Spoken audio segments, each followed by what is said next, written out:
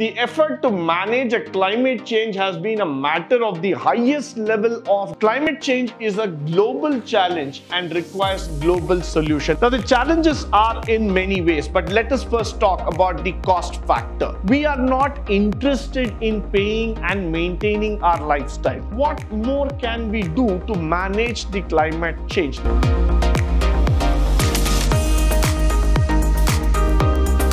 Good morning and welcome to the session 4 of disaster management, and we are going to talk about the climate change challenges.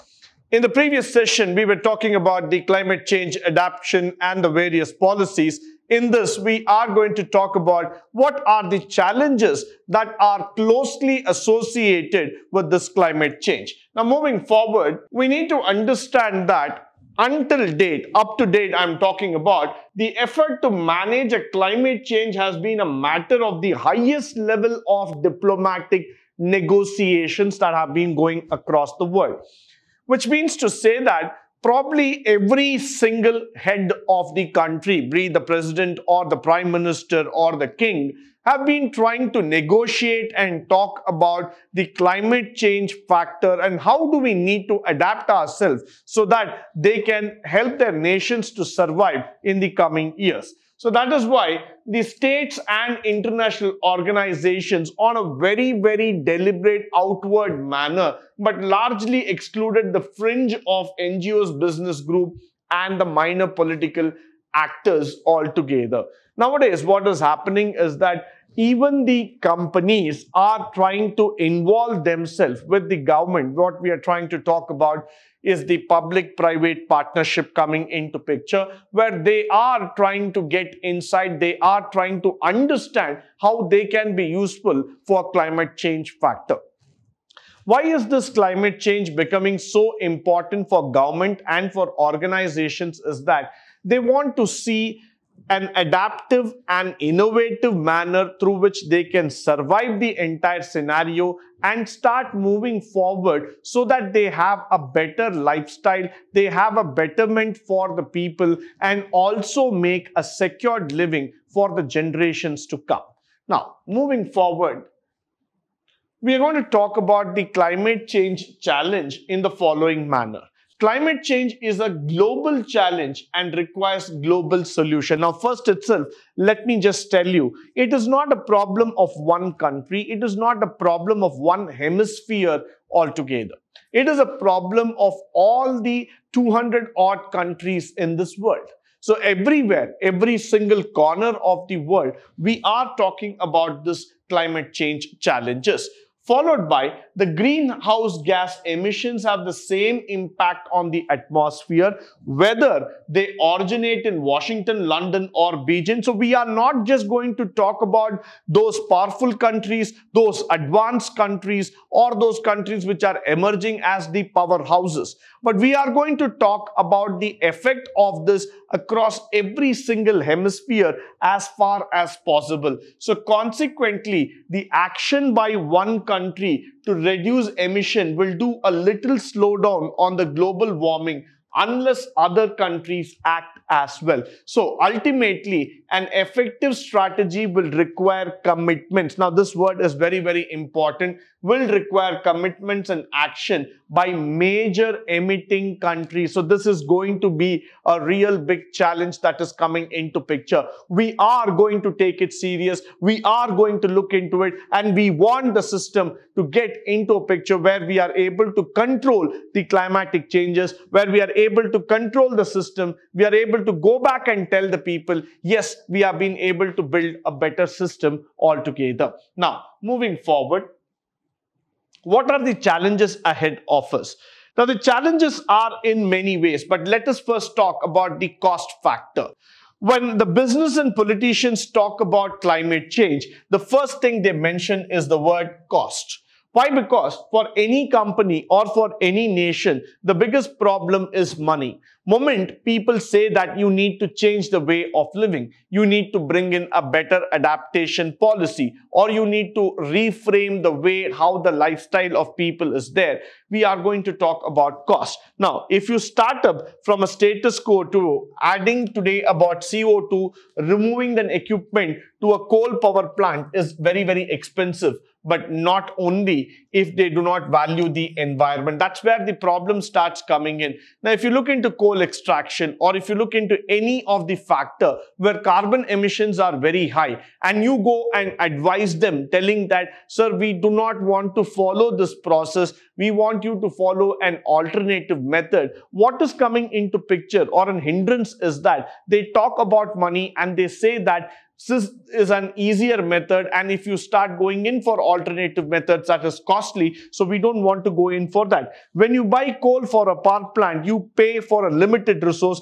and the cost of supplying it to you. So what you are trying to do is that you are trying to stick back to the olden methods itself. You don't want to change. You don't want to adapt to the new policies. You just believe that what we have been doing on this earth, what we have been following on this universe is much more easier, is much more entertaining for us, and that's the way how the lifestyle has been going on. So we don't want to change, and we don't want to adapt ourselves to the new policies that are emerging in our scenario. We are still believing that change comes with a lot of cost, and we don't want to adapt to change unless and until there is going to be something really beneficial for us. So whenever you are going to talk about this climatic changes at any part of the hemisphere, the first question that is definitely going to come is the cost, the return on the investment factor. That is why probably when you talk about this kind of factors in India, China, or in countries like smaller islands altogether, everybody is interested to listen. But then again, they ask this question, who is going to support us from a financial angle so that we will be able to develop to the new policies or the new measures altogether? Now, moving forward. Now, we are also going to talk about this factor called as collective action problem. What is a collective action problem? Collective action problem arises when all of the members of a large group enjoy a resource equally. Let's say clean air here, but protecting that resource must be paid by each group member. Now, when such situations arise, especially when the cost of the protection is high, each member really wants his or her neighbors to pay to avoid paying himself or herself. Quite a natural phenomena that exists among the human beings. We are not interested in paying and maintaining our lifestyle. We want others to do it for us. We want the government to take care of us. We want the government to pay for a better lifestyle, for a better condition of living altogether. We are not just happy about the factor that we can do things by ourselves. We want the government to come back, tell us that this is what we are doing. This is how we need to grow. This is how we need to take it forward. So what is happening in our scenario, what is going forward in our thought process is that every time people come and ask this question 100 times, who is going to pay for the quality of life? Now, if in India, the quality of life is deteriorating, now who is going to bear the cost of it? Now, if you want the transformation to happen in our country, if you want a cleaner, greener, pollution-free environment in India, who's going to pay for it? Who's going to maintain those trees? Who's going to maintain those clean roads or sanitation factor altogether? The same thing happens in a collective action. When a resource is being enjoyed by all members of the nation, not all the members are interested in paying back. Not all the members want an equal share out of it in terms of doing it. They just want to take care of the resource. They want to utilize it, but they don't want to pay back. So there is a collective action problem. All of them enjoying the resource, but all of them don't want to pay for it. Moving forward. What more can we do to manage the climate change? Now, that's a very, very important question for us. The only thing that we need to do here is that we want to reduce the atmospheric carbon. Now, that's the first and the final word which I would like to talk about in terms of reducing the carbon footprint, in terms of making the climate change effective altogether.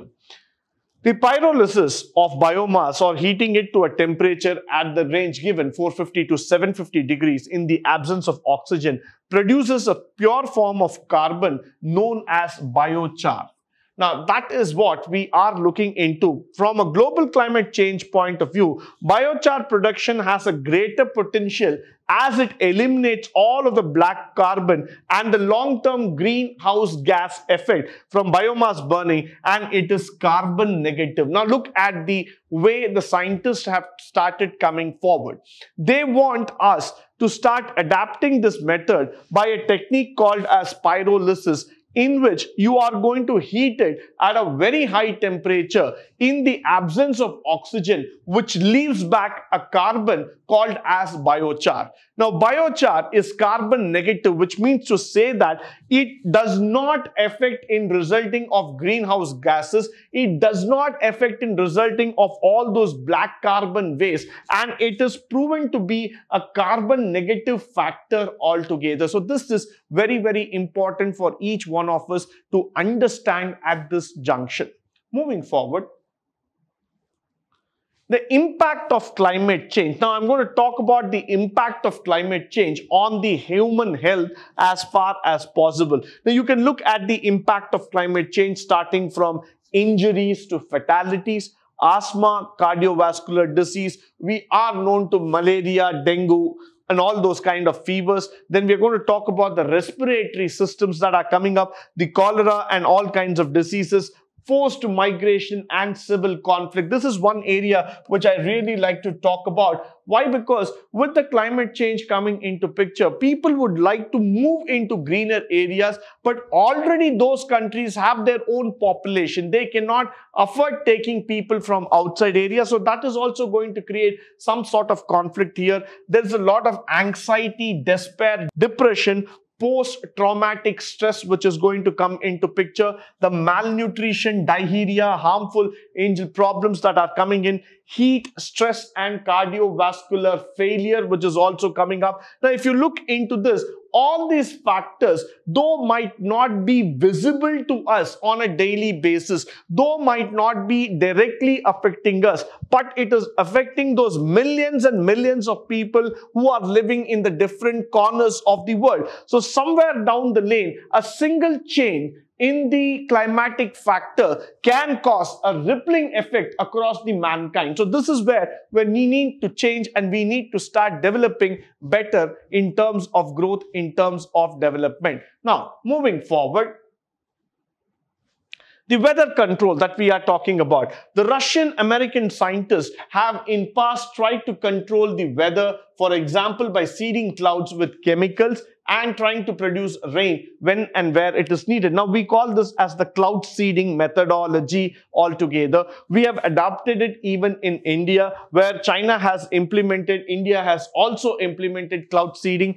And we have used the remote sensing technologies so that whenever, wherever rainfall is shortage, what we try to do is implement those seeds into the cloud, and we ask the clouds to literally go on a cloudburst kind of thing, and it starts pouring down as rainfall. A new method is also being developed which involves replicating urban heat island effect, where the cities are slightly hotter than the countryside because they are darker and they absorb more heat. This creates 28% more rain than 20 to 40 miles downwind from the cities compared to that of the upwind. So we are coming up with technologies, we are coming up with better innovative methods that is actually helping us in terms of a methodology, in terms of a idea that could probably transform the way we are living. Now, just like the cloud seeding methodology, we are also coming up with alternative models of city, alternative models of